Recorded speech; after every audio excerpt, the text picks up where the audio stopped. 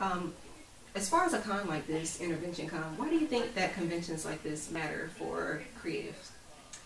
I think conventions are amazing. I mean, I'm a fan of fandoms, so I have so much respect for. It makes me sad that when I was growing up, this didn't exist in a way that they were. It was only the ultimate sort of nerds of the nerddom, and it was almost like going into a music store where they look at you and go, you aren't actually a musician. Right.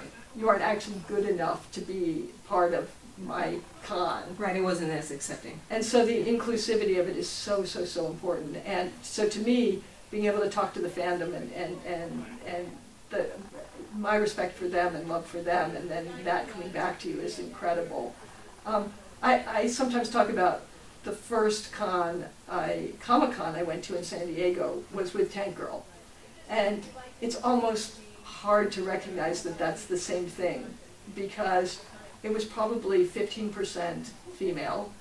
10% of those were paid to be sexual objects.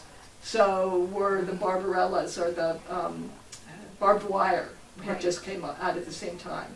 So probably 10% were just dressed to be sexual fantasy images for cosplay. And then the other women there, the very small number of comic book fans who were really had to be on the arm of somebody who was acceptable. And it's really sad to think about it. And so when I brought Tank Girl there, and they were just like, oh my God, there's so many more girls here than we've had ever because of this film. Right. And yet now you go to the cons and it's 50-50 and everybody's in cosplay and it's this wonderful inclusive place. And that's the easiest place I can say that I just so much appreciation for fandom and cons and what it does for people's communication, which is what's so great about the internet.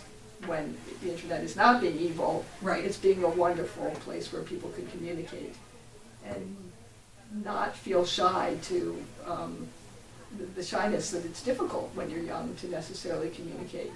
It opens a communication door that is so fortunate.